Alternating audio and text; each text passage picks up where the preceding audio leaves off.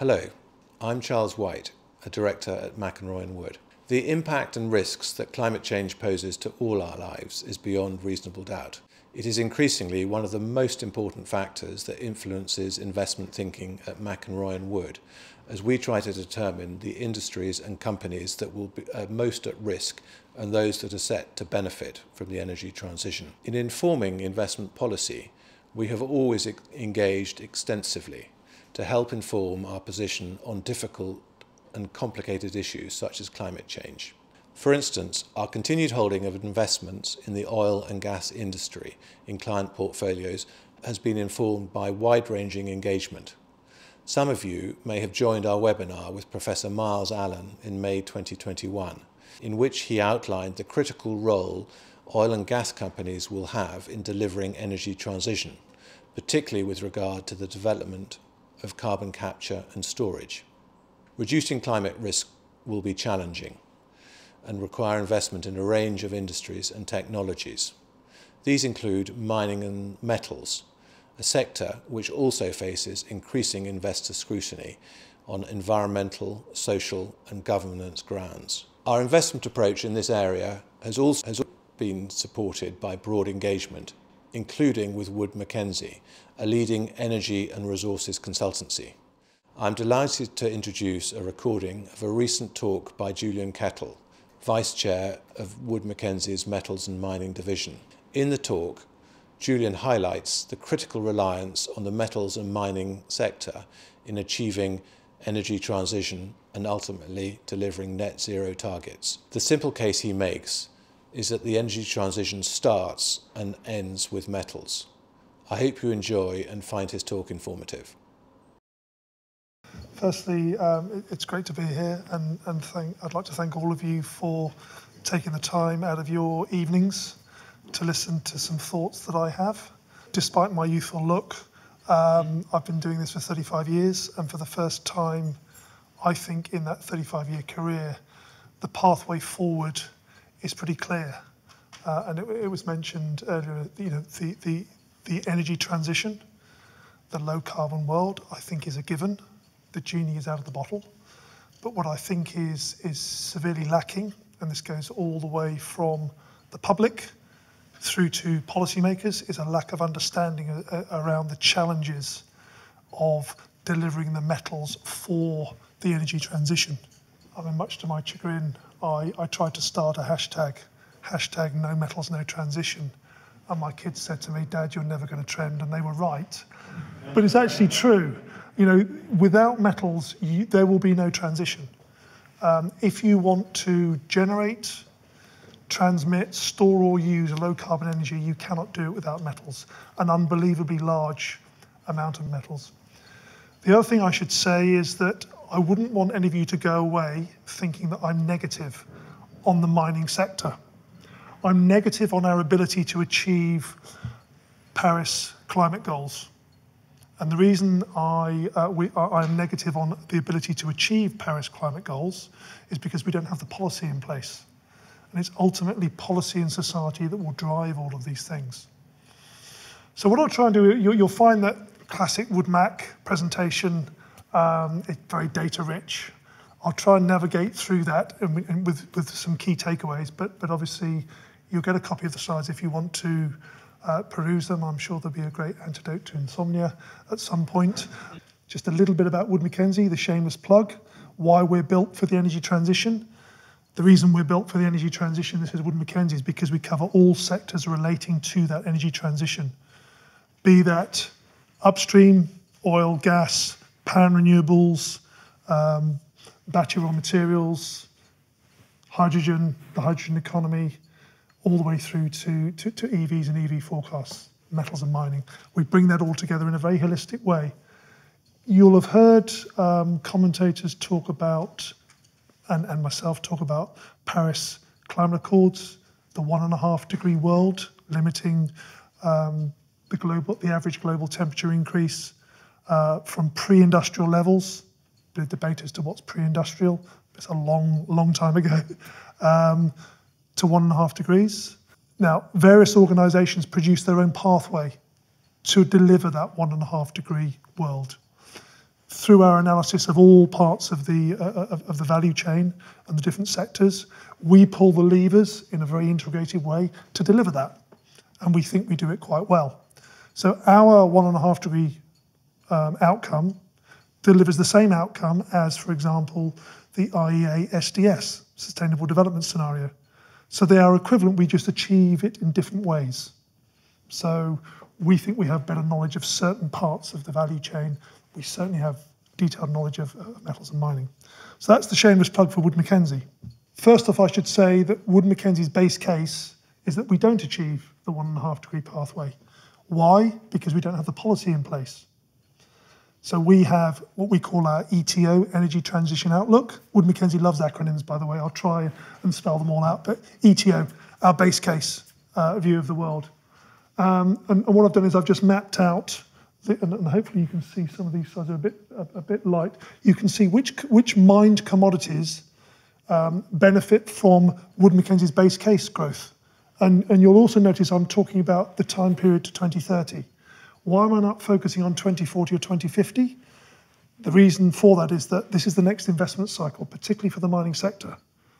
The miners aren't really thinking about the investment cycle for 2040 and 2050, and of course a lot can change, as we know all too well with recent events.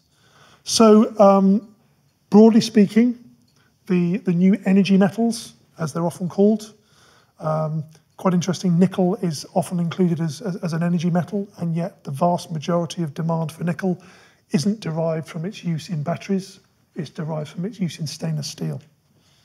And that will be the case all the way through to beyond 2030. So we shouldn't forget that.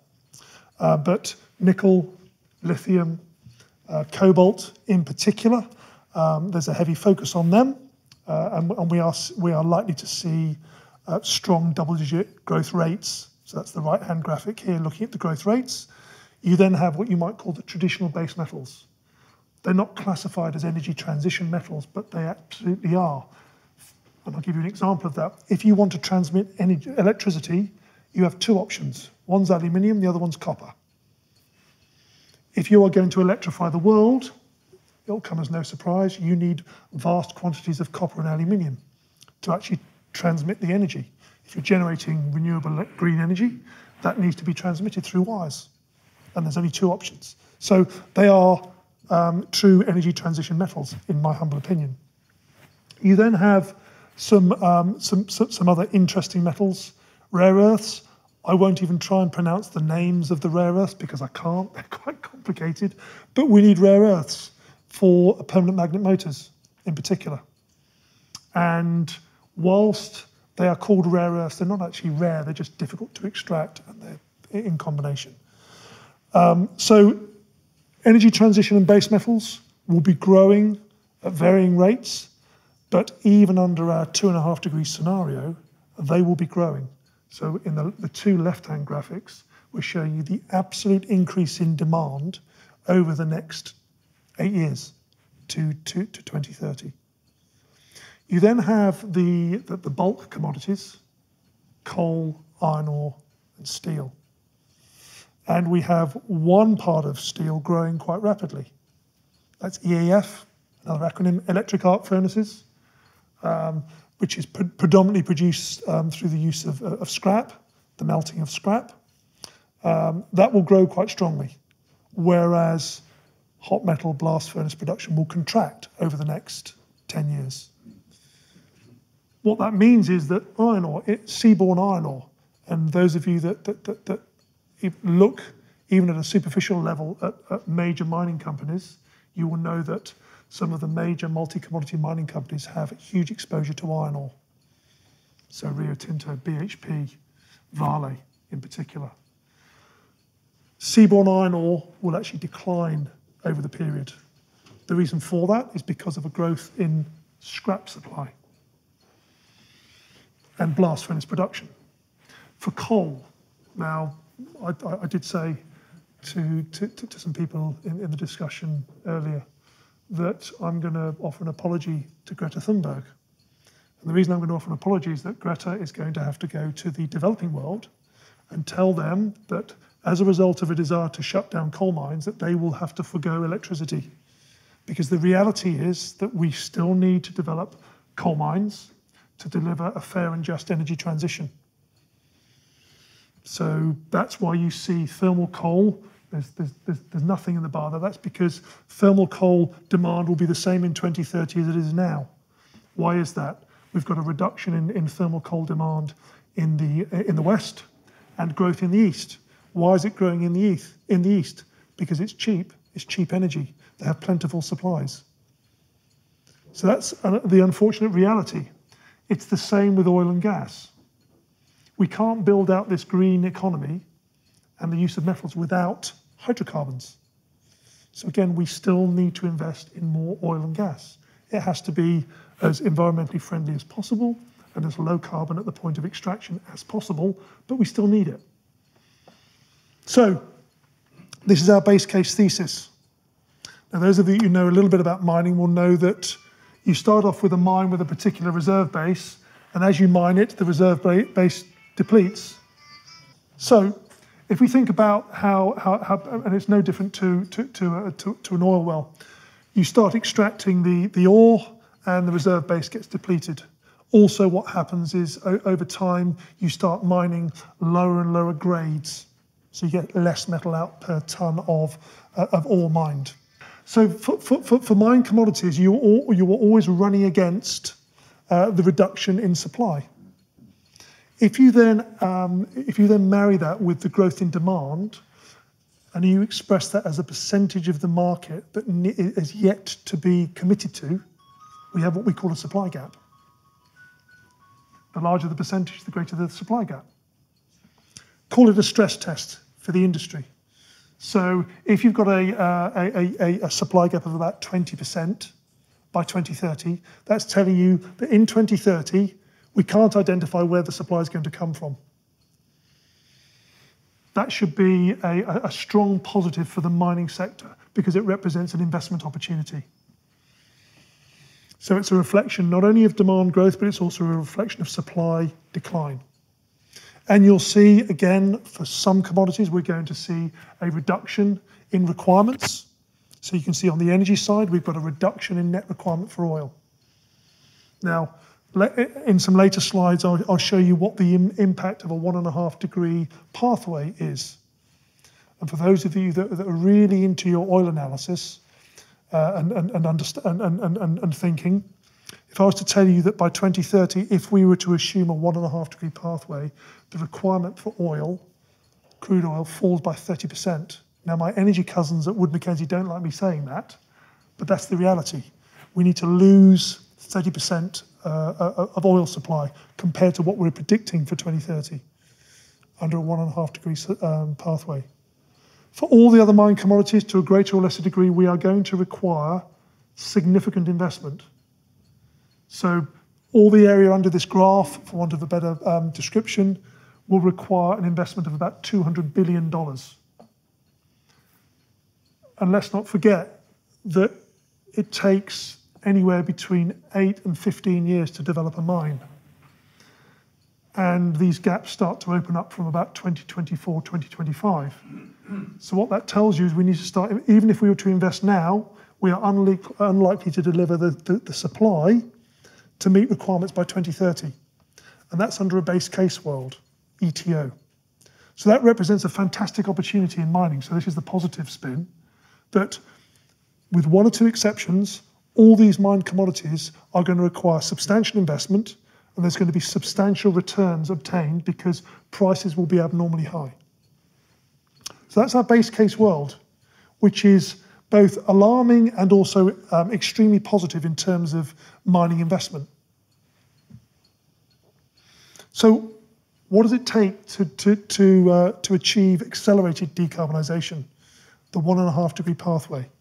Well, here I'll take you through what an AET pathway looks like. So this is Wood Mackenzie's construct. You'll see two lines and a globe. The globe represents COP26 commitments or promises. And I'm sure I'm not the first person to have said it, but COP26 was a cop-out because there were a lot of pledges made, a lot of promises. We want to decarbonise, we want to eliminate X or Y, we want to build out a green economy. But unless and until that's enacted in policy, it matters not one jot. And so what we've done is we tried to work out what COP26 pledges would deliver if they were enacted. And we believe that they would deliver around about a 2-degree outcome.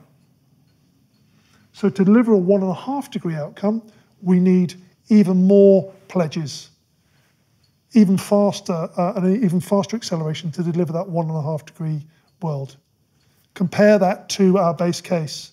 So we're going to have to take out something like 25,000 million tonnes of carbon dioxide out of the economy, the global economy, to deliver that net zero. It's going to be a huge, huge challenge. So then I thought I'd show you, and it's quite busy, but really the takeaway, I just wanted to focus on renewables here, because you can see the trajectory under base case, which is the light blue line, and then our AET 1.5 pathway. It shows you the trajectory for different types of fuel supply or energy supply. And you will see that wind and solar accelerate massively under an AET 1.5 scenario. They increase under a base case scenario as well, I should add.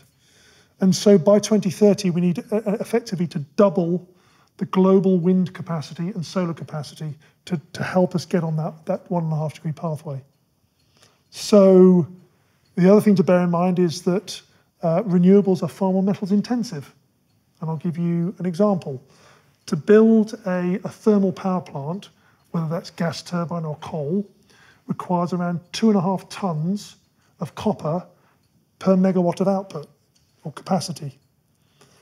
A wind farm or solar array will require something between 10 and 15 tonnes of copper per megawatt of capacity. So you've got a massive leveraging in terms of requirement. EVs. So last year, and one of my colleagues in the audience will correct me if I'm wrong, I think we sold 6.5 million EVs last year.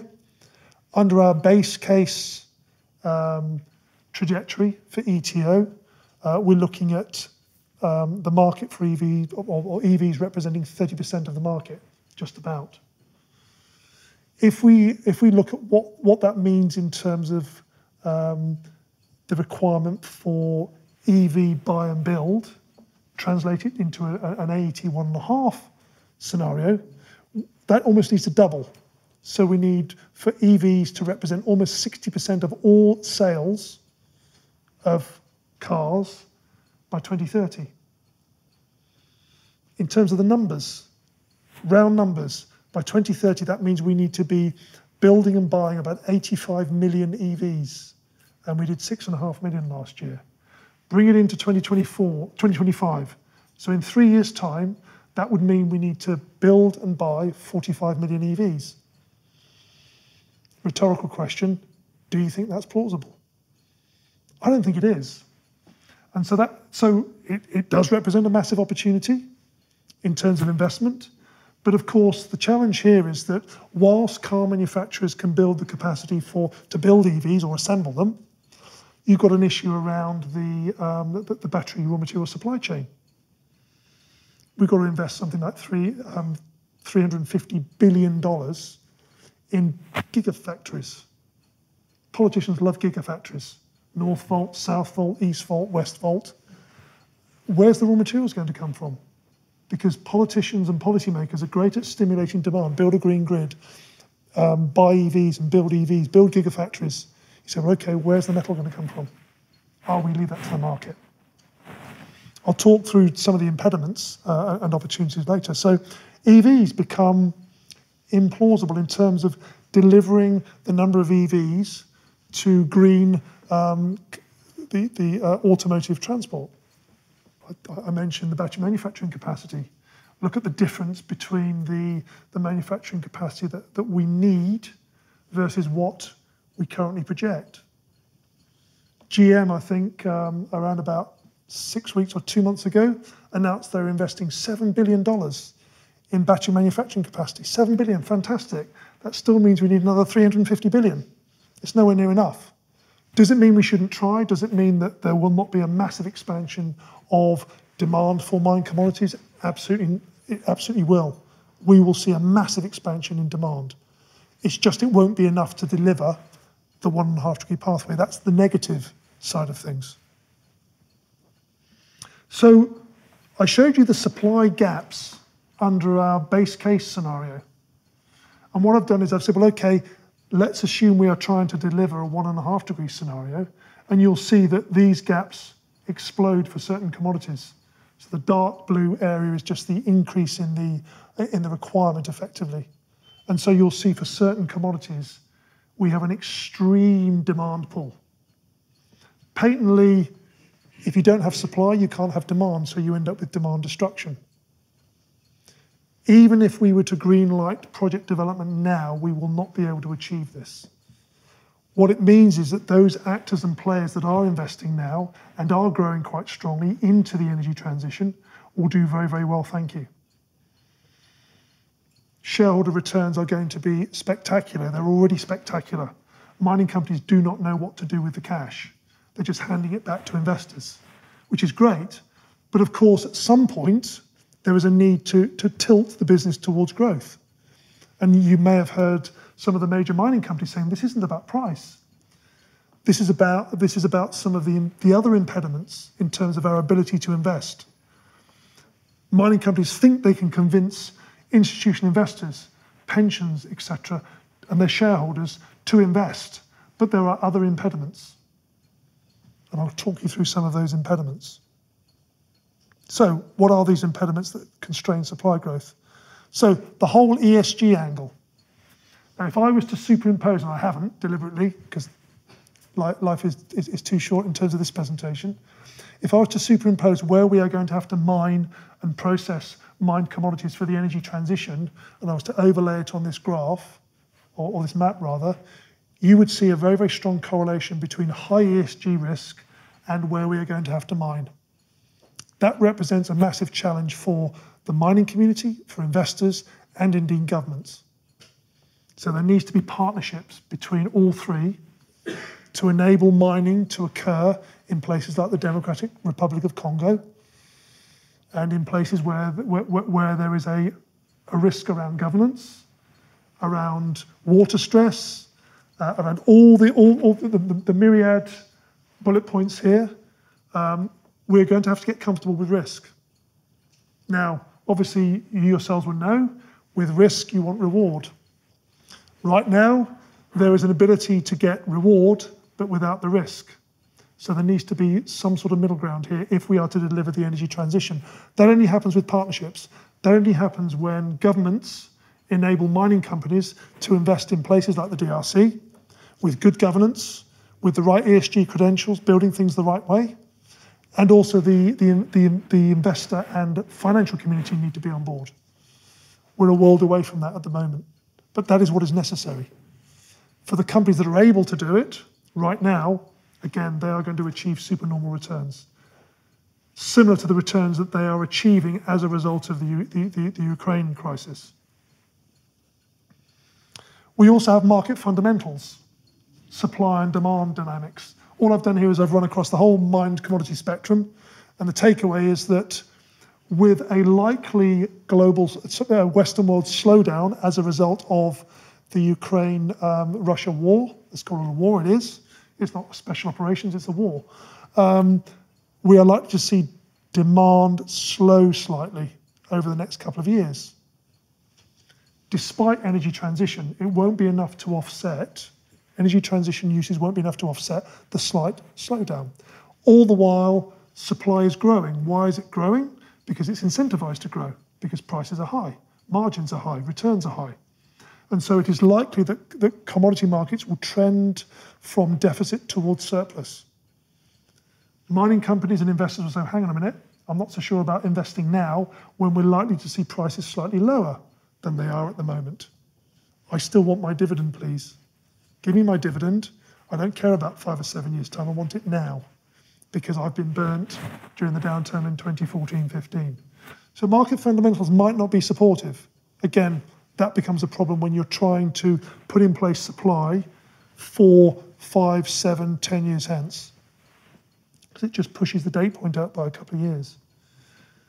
Margins. Our current margins, so these are 2021 margins. I could have shown you spot margins now, and they're even greater. If I think about lithium spot margins are about 600% at the moment. Unsustainably high. These margins are abnormal for the industry. Typically, at the processing level, and I'll take aluminium as an example, if you're running a smelter producing metal, you would expect a 10% pre-tax IRR.